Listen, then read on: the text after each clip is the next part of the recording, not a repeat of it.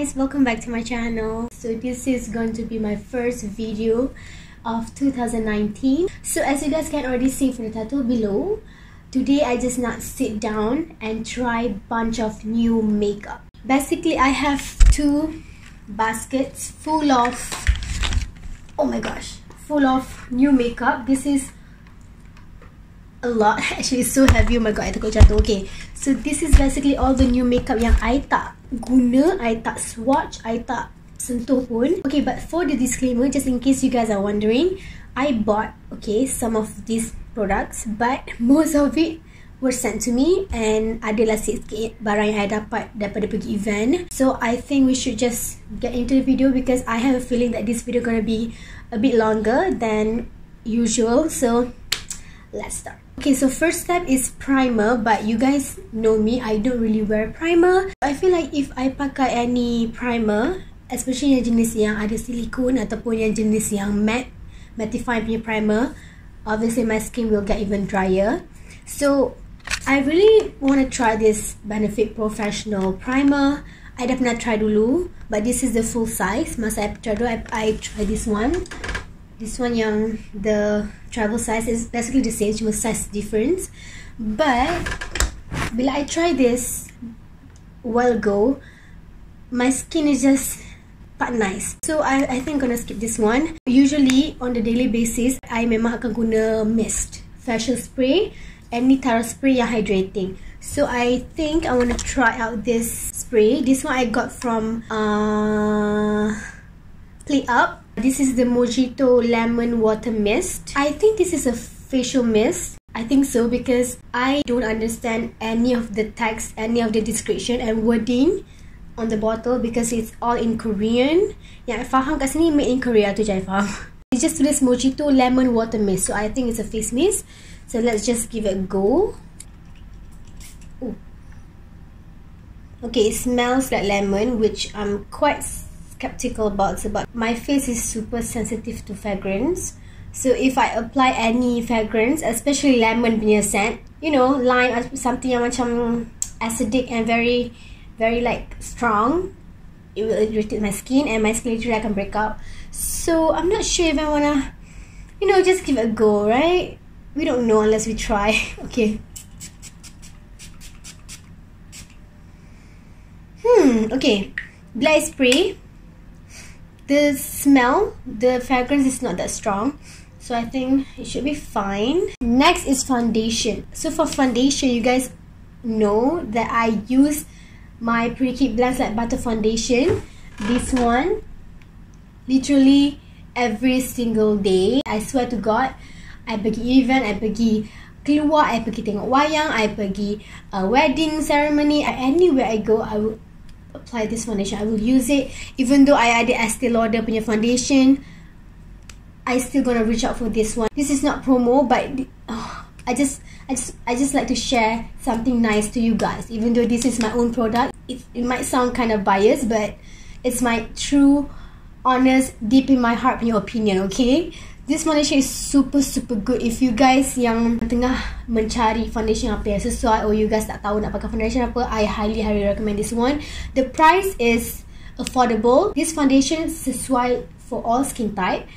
Even though ditulis ni oil control, memang for those yang with oily skin, memang this is a bonus for you lah. Memang lagi sesuai. Tapi macam I dry skin pun boleh pakai. Cuma you guys kena moisturize muka dulu, bagi muka you guys betul-betul hydrated, and then baru you guys apply this foundation, dia akan nampak very nice. Okay, enough with this foundation sebab kita tak nak pakai foundation ni pun hari ni.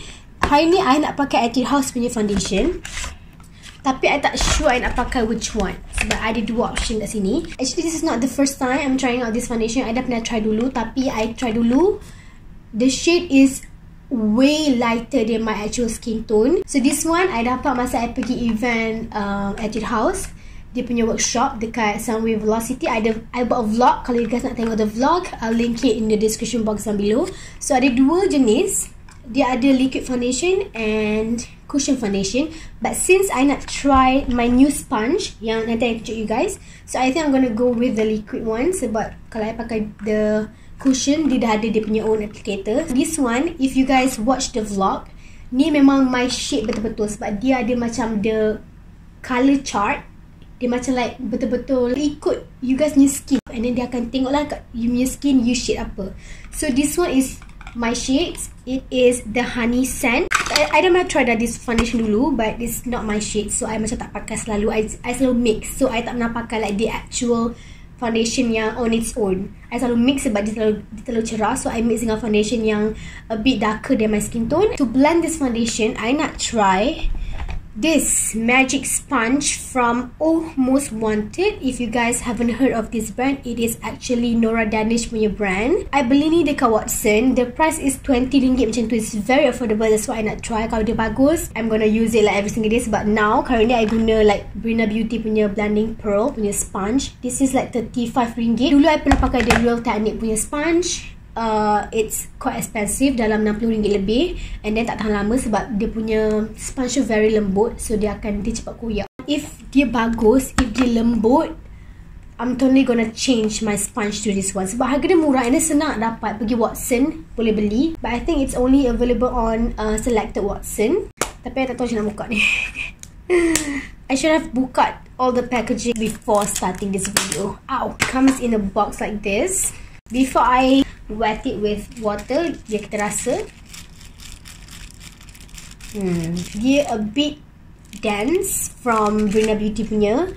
This one is Brina Beauty like before I basahkan.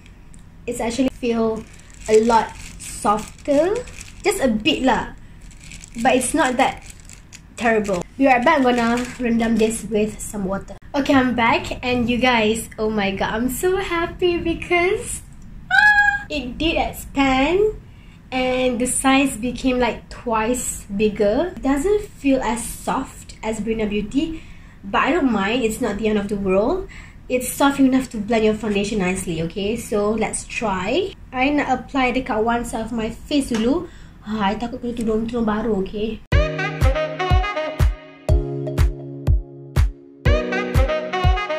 let me klepek my tudung. A few days ago, I pergi shoot with L'Oreal. So my makeup artist is a Chinese Muslim, dia mu'alaf. So she was talking to me like how she really adored like hijabi girl doing the makeup on camera with hijab on, because she thinks it's really hard, and she really like salute and really admire how we can do our makeup with hijab on camera. And I think, yeah, it's actually really hard. If you ever did your makeup with hijab on camera, you guys know it's really hard not to show your skin. Nampak telinga ke, nampak tengkuk ke, and then tak nak foundation kena tudung, tak nak loose powder kena tudung. It's really hard. And tak kisah tudung tu RM5 ke RM10 ke RM12 ke RM100 pun, I tak nak makeup kena tudung. Okay, I don't know why, but I think this foundation is a bit lah lighter than my skin tone. What do you guys think? I think so. Sebab masa I pilih hari tu, memang this is literally the exact shades. Okay, if it's not, don't blame me, because I had a professional yang pilih I punya shade. Okay, bukan I yang pilih sendiri. Ada the makeup expert yang tolong pilih untuk I. So I don't know what happened. Masa kedai tu I tengok okay je, but okay, it's not terrible lah, like acceptable lagi lah. Maybe with some powder and some contouring, maybe it will tone down the shade. So it's okay. It blends out really nicely. Like dia tak ada macam jenis yang bercapuk ke, ataupun bila you apply tu dia terus kering. Dia bukan jenis matte. Dia macam like a dewy finish jugalah, I would say. And the sponge. Okay, the sponge may not be as soft as Beauty Blender ataupun the Brina Beauty, but it does the job really well.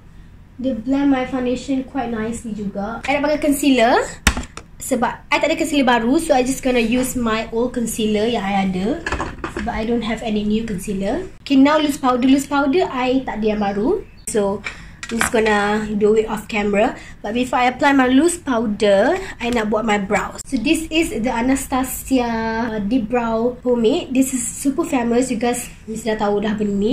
I dah beli ni literally last year, bulan 10 last year. Tapi I didn't get the chance to use it. And I macam terlupa yang I ada benda ni. I lupa yang I beli this one. I got it in the shade soft brown, in case you guys wondering. I'm gonna use this one with this brush. This brush from Tarte.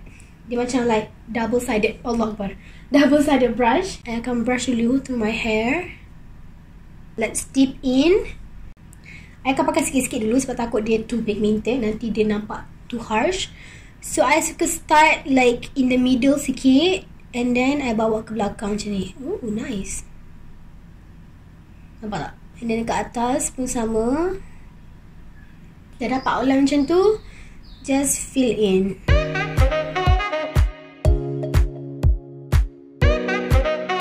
The colour is actually really nice. Dia tak adalah like a major, drastic difference between the two.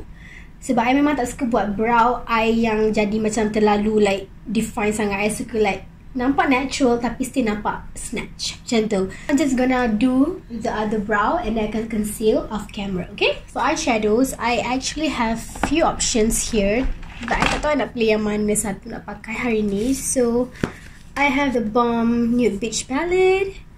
I have this Model's Own Dare to Bear palette. I'm not sebut.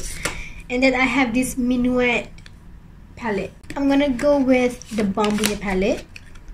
So basically, you guys, this palette last year masa I pergi vacation kat Kelantan, dekat Sasa, dekat mall mana tah. Tapi I tak guna lagi benda ni. Last year bulan berapa? Rasa macam bulan 5, 6 macam tu, tak ingat. Nanti I check balik. But dah lama dah I beli. Masa tu Sasa ada buat promo. If you beli 2 item, you akan dapat like half price code. Macam tu lah. So obviously I beli. As you guys know, I love the Balm punya eyeshadow palette. I already own like all of the nude collection. Dia ada nude cute, dia ada nude cute, dia ada nude dude, and this one is a nude beige. I love the formula, I love the pigmentation. It's really great. So I have really high expectation. I think the formulation is gonna be the same too. Look at the colors, is so cantik. Like I love it so much. Like semua colour yang very cantik. I tak tahu lagi I nak buat look apa. We just, you know, just gonna go with the flow. So before I apply the eyeshadow, I can prime my eyes. Since I don't have any new eye primer, I just gonna use the Urban Decay Primer Potion. First, I think I'm gonna go with Bodacious as my transition colour. Tapi it's a little bit dark for transition shade. Tapi dia tak ada any transition colour lagi dah. So I just guna that one. And make sure you tap off the excess so that dia tak terlalu harsh. If you nak your eyeshadow to last longer or dia nampak lagi vibrant and pigmented, make sure pakai eye primer, okay? Ataupun kalau you tak ada eye primer, just guna concealer, letak dekat eyelid you guys, and then baru apply eyeshadow. It's raining, so I hope it doesn't affect the audio. If you guys dengar macam bunyi hujan tu, because memang tengah hujan. So couldn't help it. It's really easy to blend, just like the other palette. Macam cakap, formation dia sama je, which is great. I suka gila the formula. It's really buttery. The shadow dia macam senang nak blend. Dia bukan jenis yang macam terlalu powdery. So bila you apply tu, dia macam banyak fall out, jatuh-jatuh. No, dia tak. Now I can deepen out the crease with the shade Brazen. Dia macam a really dark brown. So I'm gonna go light-handed with this because it's really dark. So I tak nak terlalu pekat sangat colour dia. So I'm just gonna apply it. Ooh, I akan apply dekat my outer corner only. Okay, and then with the previous brush yang I apply the previous shades, just blend. Next, I can make this flat brush. Use the shades Branyak. I'm just gonna apply it on my eyelids. Oh, it's nice. With this finger, and then I make the shadow. Then I pack it onto my eyelid. See? Dia akan lagi melekat dekat you punya mata. I make brush yang kecil ni, I akan pergi dekat the dark brown colour. I akan ambil sikit je, and I'm gonna apply it as close to my bottom lashes as possible. Make sure you guna brush yang very thin, so dia precise. Dia akan jadi kecil je line tu. I just gonna use the same brush. I akan ambil bodacious and I apply it on top of it. Macam blend in kan dia together. Next, I akan guna this eyeliner. This one is from Urban Decay. This is the 24/7 Glide On eyeliner. This is in the color Love Drop. Okay, so I can apply on my waterline.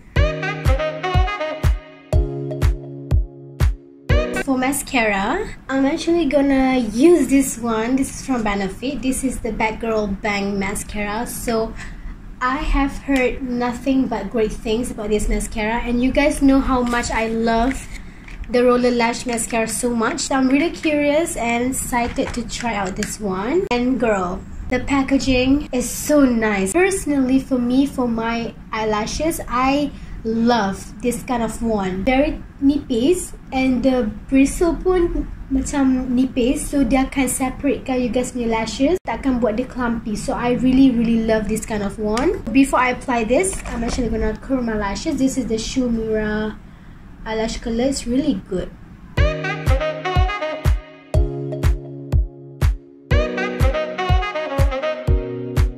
I'm not sure if you guys can see the difference, but when I'm looking at the mirror right now, and girl, my eyelashes are so nice. Like even though tak nampak panjang, sebab my actual lashes pun is not that long, so the fact that they literally visible, you boleh nampak the lashes, it's pretty amazing. I nak pakai dekat my bottom lashes. Nak pakai dekat bottom lashes pun very easy, sebab dia sangat nipis kan. For bronzer and contouring, I actually have two products to try out. I have this Hoola Light bronzer by Benefit, and I have this Minuet palette. Okay, this palette is actually from Indonesian top beauty influencer called Vina and Sela. So they came up with this palette last year, a face and eye palette. So dia ada eyeshadow, dia ada contour, bronzer, blusher and highlighter. So I think Hoola Light ni actually, I have the feeling that it might be too light for me, but we're gonna try and see. If this too light for me, then kita akan guna the Minuet palette.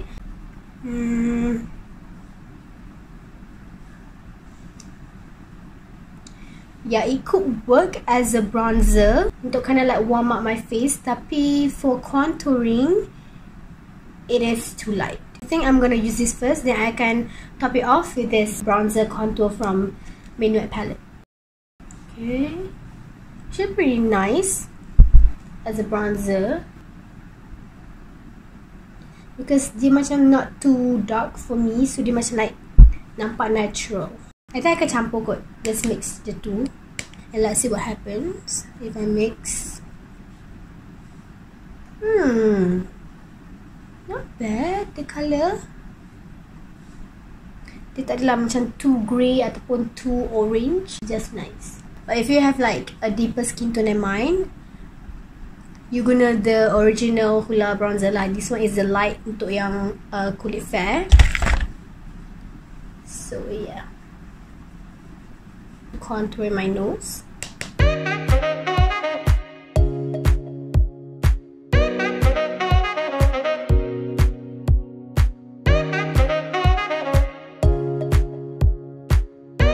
Okay, so for this look, I'm not gonna apply a lot of blushes, so I just gonna this blush. I ambil sikit je, just pat it ever so slightly on my cheek. Bagi dia macam ada colour je, tapi I tak nak too much, sebab it doesn't fit the look kalau ada macam too much blusher. Just sikit-sikit je macam tu, bagi dia nampak tak nampak je. Next, for highlighter, I'm gonna use this Gas Gap G palette. I got it a while ago masa I pergi the Gas Gap punya launching event dekat Le Meridian KL, tapi I tak pernah guna. The packaging is so luxurious looking, sangat cantik. So I'm gonna use this brush and just apply the highlight. Masa I swatch the highlight dia cantik gila. So let's see. Apply it at the high points on my face. Wow, that's really nice. Dia macam, it's not like super blinding, but you definitely can see the shine, the glowingness of this. My nose.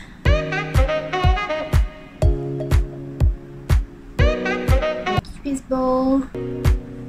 My chin. That's really nice. Before I apply my lipstick, I'm actually gonna prime my lips with this lip primer, the lip primer from Mina. This brand, I baru tahu how to pronounce it correctly. I've been pronouncing it as Triine, like Triina, but it's actually Mina. I'm macam, oh my god, I'm so dumb. Okay, so dia macam like, the tree is not tree, actually dia M, tapi dia macam tersengit. So let me know in the comment section below if you guys thought the same thing as well, ataupun I seorang je yang macam bongok. I never used a lip primer before. So let's try if this really do anything on my lip.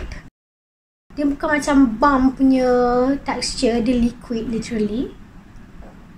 And it smells so good, oh my god. Dia bau macam, I tak tahu bau apa, macam bau yogurt pun ada.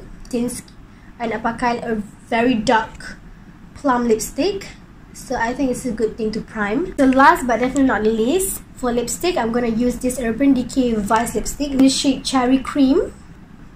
Okay, so it is this color, so dark. This is from the Cherry collection, but it doesn't smell like cherry or anything.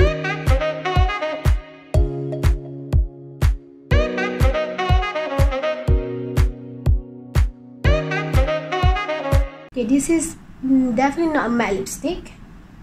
Dia macam ada a satin finish.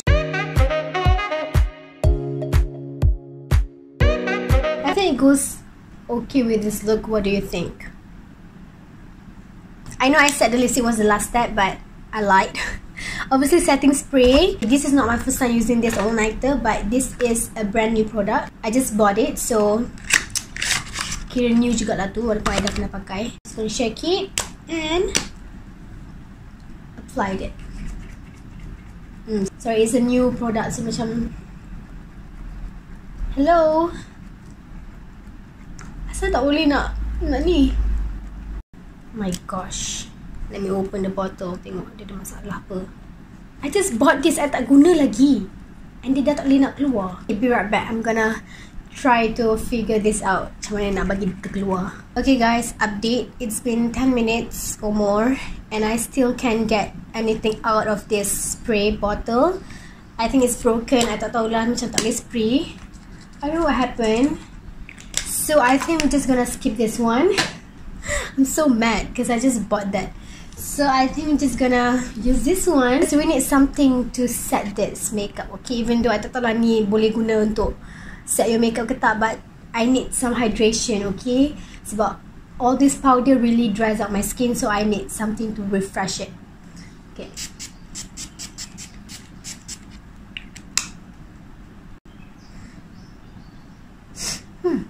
Wangi. And that guys conclude this video.